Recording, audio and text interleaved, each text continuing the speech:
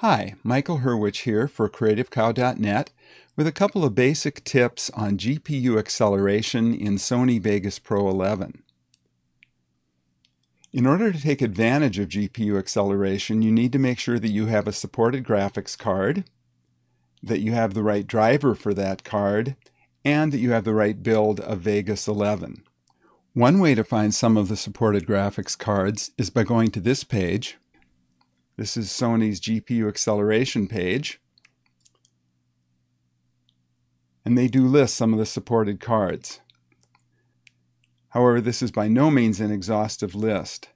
For example, I've got the NVIDIA 3800, and it's not listed here, but it is supported with the right driver and the right build of Vegas.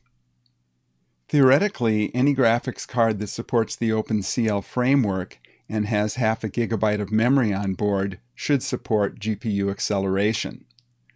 Probably the easiest way to find out whether your card actually supports it is simply to install the latest driver, make sure you're on the latest build of Vegas 11, and then just see if you can enable the feature in Vegas. To find out what driver you have installed, go to the Control Panel. Different versions of Windows will be slightly different in this, but basically this should work in all versions of Windows. Go to Programs, Programs and Features,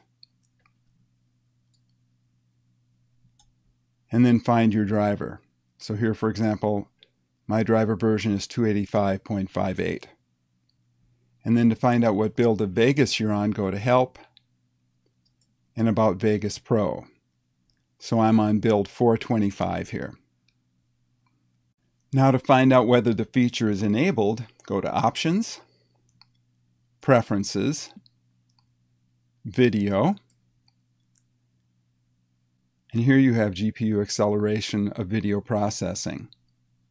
If you see your graphics card listed here, then it's enabled. You can turn it off if you want to. You'll have to restart Vegas.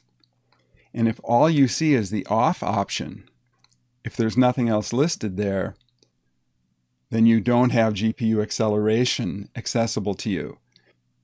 Either something isn't properly configured yet, or your card isn't supported.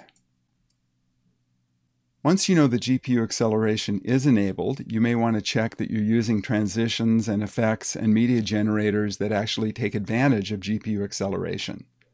So here we are on transitions, and you can see all the GPU accelerated transitions are listed right here. These same transitions are in other categories as well. These categories are not mutually exclusive. They've just gathered all the GPU accelerated ones right here. And the same for video effects and media generators. So that's the basics of using GPU acceleration in Sony Vegas 11.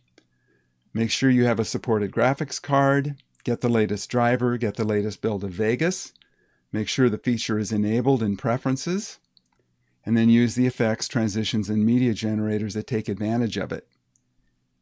And the main results will be that when you're previewing your video, you can preview in a better mode. So for example, here I've got this set at Best Full. And you can still get a smooth preview even when you've got a lot of effects and transitions and so on applied. And the other benefit is that when you're rendering AVC video, you'll get a faster render. So I hope this has been helpful, and thanks for tuning in.